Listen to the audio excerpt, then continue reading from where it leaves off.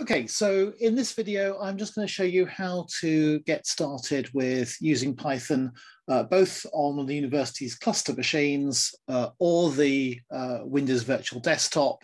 And I'll also talk about how to install Python on your own computer if you haven't already installed it. Now, of course, you'll probably have been using Python installed on your own computer last year. And if you installed it fresh last year, you don't need to do anything. Especially if you use the Anaconda Python distribution, I think Dr. Barker was recommending, then you should be all set to go and you don't need to worry. Okay, so if you log into the clusters at the university, or if you use the Windows Virtual Desktop service, then a lot of the software is not actually directly runnable immediately. The university is using this AppsAnywhere system to make software available for you, including Anaconda Python. So when you log in, it'll probably bring up this AppsAnywhere window. And if it doesn't, there's an icon on the desktop that you can click instead. And then the first thing you go and do is in the little search box there, you want to search for, whoops, why is it not typing for me?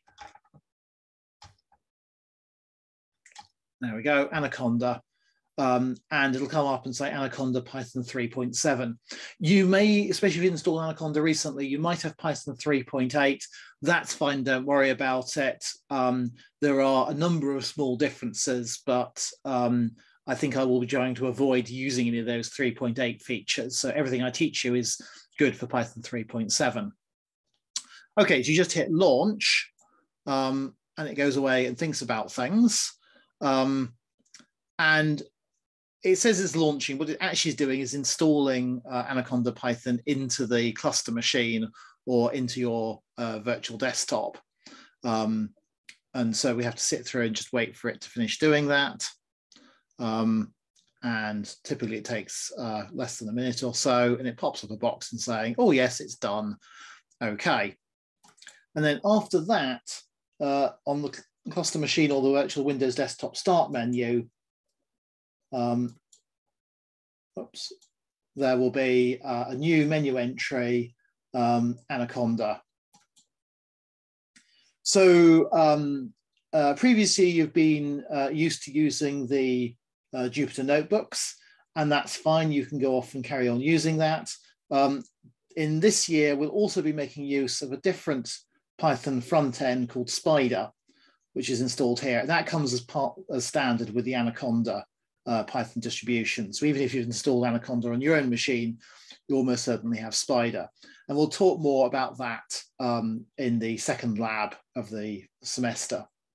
So to run them, then you can just do as you'd have done before, just click on the link and it'll go away and it will go and fire up a JuPyter notebook again when it's thought about it. I have to say, I think the Windows Virtual Desktop machines are sometimes a little bit slower than they could be, but they get there in the end. No, I don't need to go and sync my profile.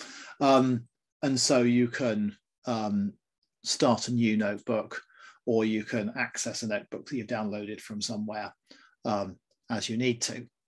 Okay, so that's what you're doing if you're on a cluster machine or if you're using the virtual desktop. How about if you want to install Python on your own machine? Maybe you've bought a new machine since the first year.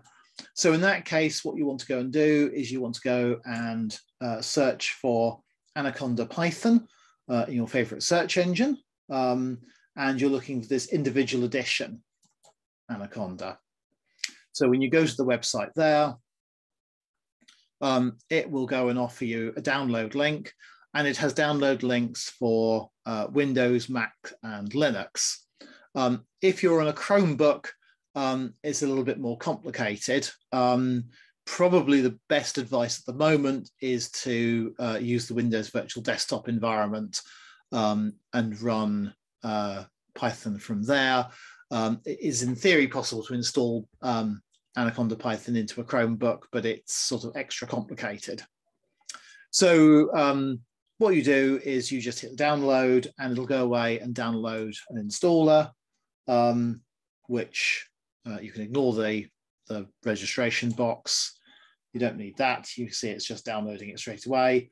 It's a fairly chunky download, 477 megabytes, so it's best to go and do it if you've got decent Wi-Fi somewhere. And then when you install it, which it may not let me go and do because I'm on a cluster machine. Yes, indeed, it's telling me. It says on a Windows Virtual Desktop machine, it's saying it's not going to let me do that, which is fair enough because it doesn't want me installing things on the university computer. So you'll be able to install it, just accept all the defaults and let it run through. And then it will, if you're on Windows, it'll populate your start menu.